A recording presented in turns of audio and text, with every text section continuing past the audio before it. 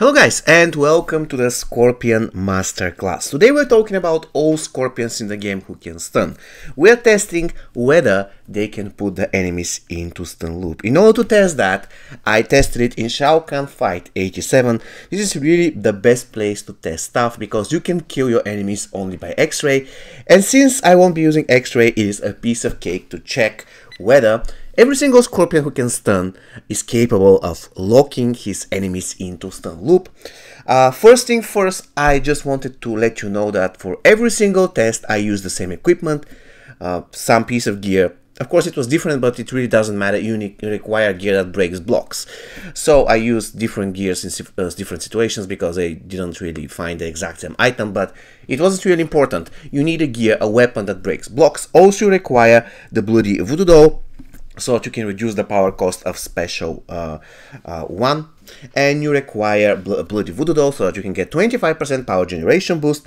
Also I used either the storm hat or the earth elemental face mask for additional 20% power generation boost.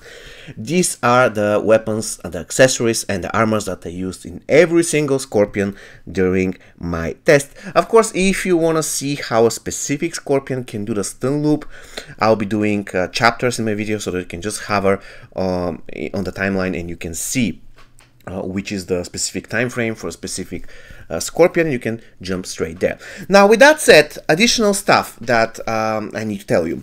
When it comes to talents, guys, the most important thing that you need to remember is that you require the outward scorch, because you can have 15% chance to get special attack for free, which is extremely useful. In a lot of cases you'll be able to do stun loop, but your power will get less and less and less. So it's really important to be able at some situation to get special one for free, because this will enable you to start all over again. This will enable you to have enough power in order to keep doing the stun loop for another, let's say, a minute or two. So the outward scorch really important. Also the meditation, special one attack costs 50% less power. Of course, if you have this and you have the bloody voodoo doll, they don't stack, but still it is something useful to have. The other really talents don't really matter for this particular test. And now, which are my observations? I'm going to let you enjoy the gameplay in a minute, but before I do that, in my opinion, the only scorpion which I failed to make stun loop is Inferno Scorpion. I'm sorry, I tried everything, but the enemy just kept breaking my stun loop. I couldn't do it. He can do it for a brief period of time, but not long enough. Let's say 1 or 2 or 3 special one stops, and then that's it. His combos are really awkward. And the other scorpion that is not really that great is Nunjitsu Scorpion. He can do it, but he should be the last, really the last option. If you don't have any other scorpion, you can try do it with Nunjitsu Scorpion, but definitely Inferno Scorpion can do it much better, for instance, and he's also a basic goat.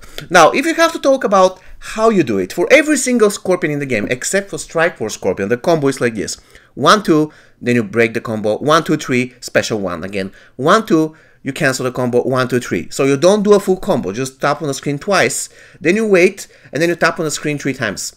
And you should never, ever do a combo ender, unless you're running Kold War Scorpion. If this is the case, then you are doing a specific combo ender, but you're going to witness which one later in the video. So without any further ado, guys, just sit, relax, and enjoy the gameplay. If you have any questions, please let me know in the comment section. Take care, guys. And one last thing, in order to make sure that your stun loop will be as efficient as possible, please make sure to start with some power. If you don't have enough gear slots and you're using a gold scorpion, then you can use Kunjin that gives 1 bar of power if your scorpion is a martial artist, which is 90% of the case true, or you can use a Hellspawn Scorpion that can give you 1.5 bars of starting power. It will be always useful.